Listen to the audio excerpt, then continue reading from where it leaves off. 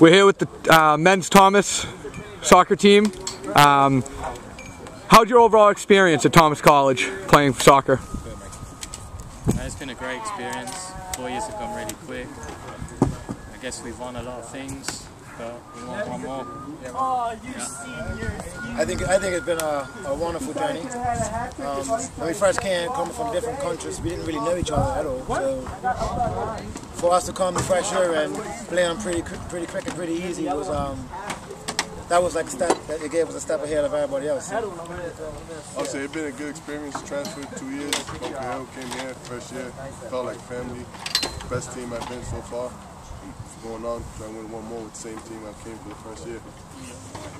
Yeah, it was nice everybody coming together, and we all came together and been winning championships. We got one more to go though. Yeah, one more.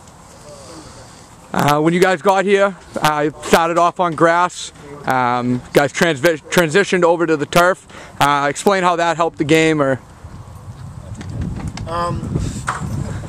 Well, coming onto the turf field, the field was a lot bigger, but the truth comes out when you play on a turf field because the mistakes are limited because the turf is pretty flat. Playing on the grass pitch, that's kind of like tradition anyway for Thomas. And we actually did win the championship on the grass pitch, so I have nothing bad to say about the grass pitch.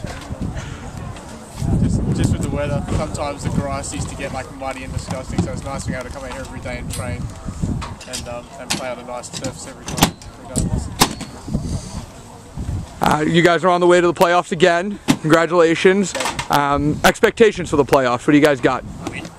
Winning that, please. We have not had an away playoff game in 4 years, and I wanted one, so it's been the first one. Any thoughts for the underclassmen teammates next year?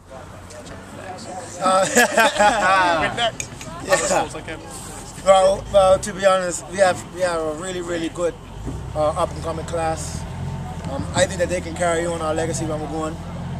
They're really strong and they're learning well from us playing with us this year. Come on, Mike, give me something. Just the expectation is for them to just keep tradition and keep winning. Yes, I love it. Thank you very much, guys. Congratulations and good luck in the playoffs.